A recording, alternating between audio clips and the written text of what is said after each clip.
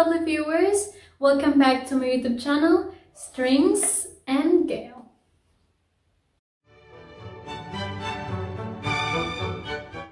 Today is our second violin tutorial series, which is all about how to rosin your bow plus bowing exercises. But before that, make sure that you have watched my first video tutorial so you could follow easily on each of my lessons.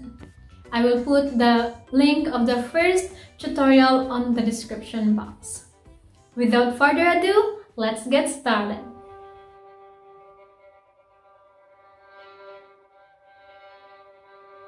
You might be wondering why your violin doesn't create a good quality sound while you are playing.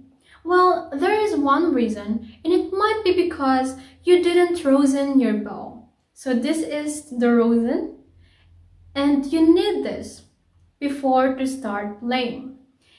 Therefore, rosining your bow should be done first before playing. If you don't know how to rosin your bow, don't worry because I am here to guide you. Now, get your bow and rosin with you. So the first thing that you need to do is to tighten the hair of your bow first. You tighten it with the use of the adjusting screw. So I will show you how.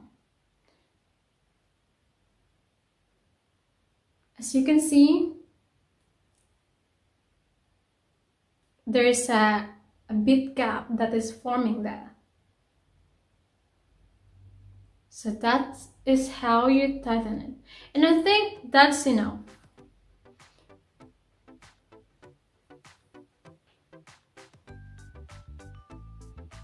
Alright, so this is my bow. So what I always do before rosining it is I always divide it into 3 parts. So this is the middle part. This is the upper part, and this is the bottom part. So what I always do is I always start at the bottom part of the bow. So what I do is to create a down and up movement against the rosin bar to create friction. So you should make an up and down movement against the rosin bar. So you could do this at least 2 to 3 minutes. You could do it slowly or you could do it as fast as you can.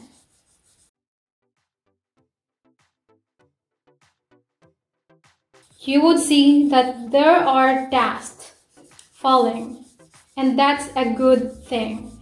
It means that the rosin bar is working. So I'm done rosining the bottom part. As you can see, the bottom part is whiter than the rest part of the bow. And that is the rosin. As you can see, the white dust from the rosin bar are sticking on the hair of the violin bow.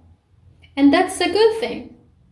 And when the rosin are properly distributed on the bottom part of the bow, then you can proceed to the other part of the bow and do the same thing. I'm going to rosin the middle part, just like this.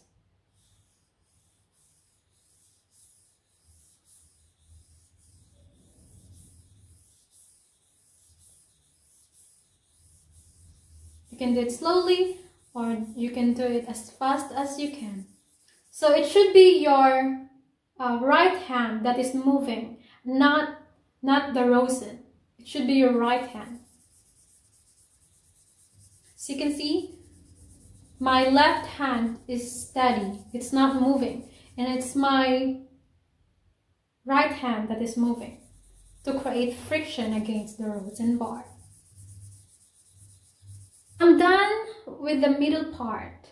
So what I'm going to do is do the same thing again on the upper part of the bow, just like this.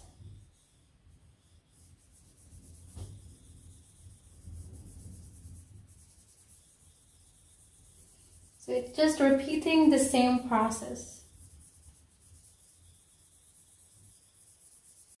All right, well done, perfect. But we are not done yet.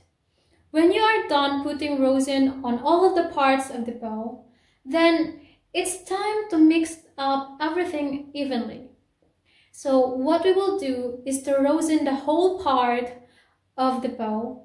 We will be creating an up and down movement from the bottom to top and top to bottom. So just like this.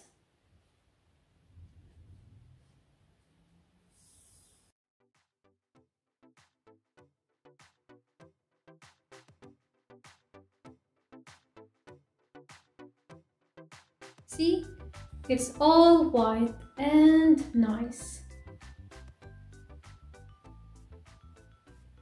Perfect.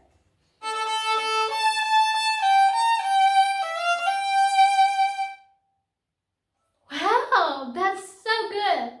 I love it. Now that we are done rosining our bow, then let's proceed to the bowing exercises. So, I am going to talk about the different basic kinds of time signatures. So we have 4/4, 3/4, 2/4, and 1/4. These time signatures tell us how fast or slow the music is. Let's have an example so you would understand the differences between them. Let's use the first part of the song canon. I know you are all familiar with this. So these are the notes. So we have Fi or Fa sharp. And then we have Mi.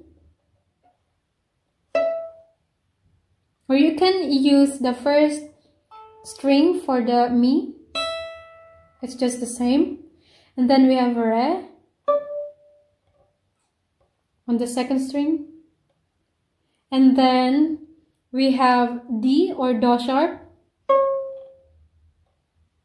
And then we have Ti. And then we have La. That's La. And then Ti again. And then D or Do sharp. So we have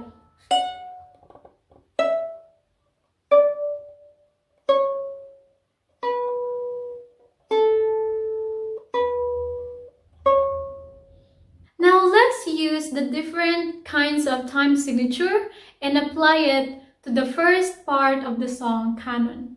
So I'm gonna be using a metronome so you could see the differences between the time signatures.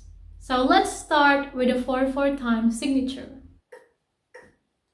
1, 2, 3, 4. 1, 2, 3, 4. 1, 2, 3, 4. 1, 2, 3, play.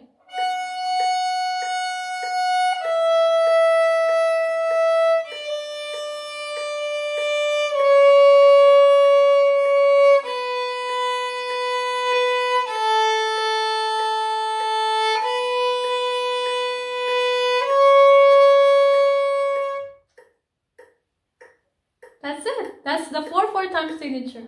And you can repeat it as many times as you want. Now let's have the 3/4 time signature. So I'm using again the metronome, and this is how it sounds like. 1, 1, 2, 3, 1, 2, 3, 1, 2, 3, 1, 2, 3, 1, 2, play.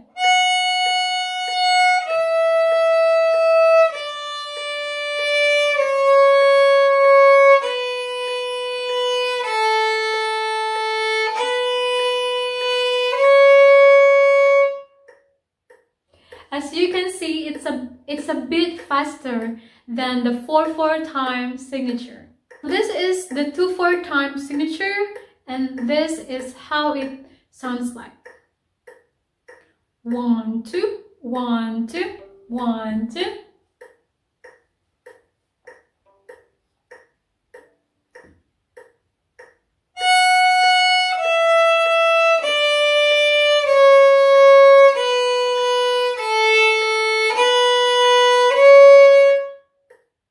And the last one is the 1/4 time signature.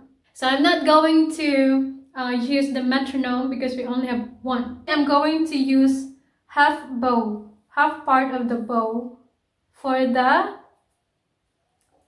1/4 time signature. 1.